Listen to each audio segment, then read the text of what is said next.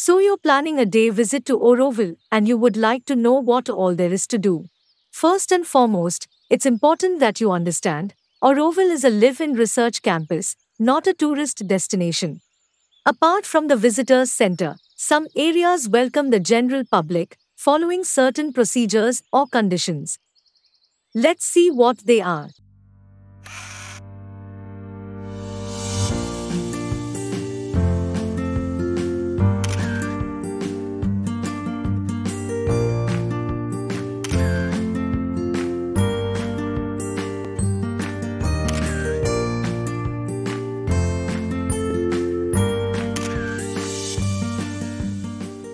If it's your first time visiting Auroville, it's best to walk around and immerse yourself in what the Visitors Center has to offer.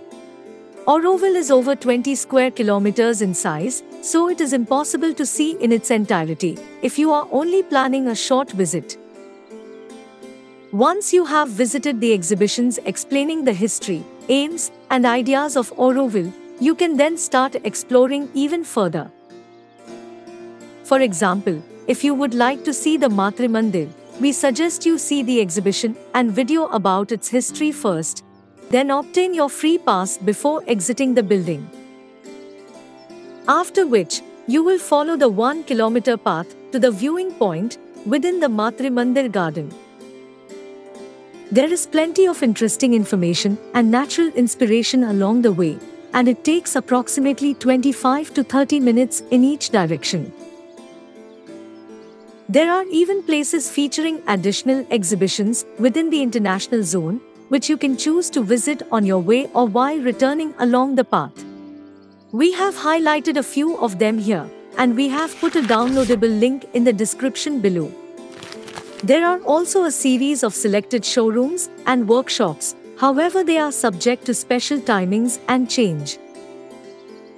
As outside vehicles are not permitted within Auroville, without special arrangements, you can only access these locations and events by an Auroville shuttle or cycle rental.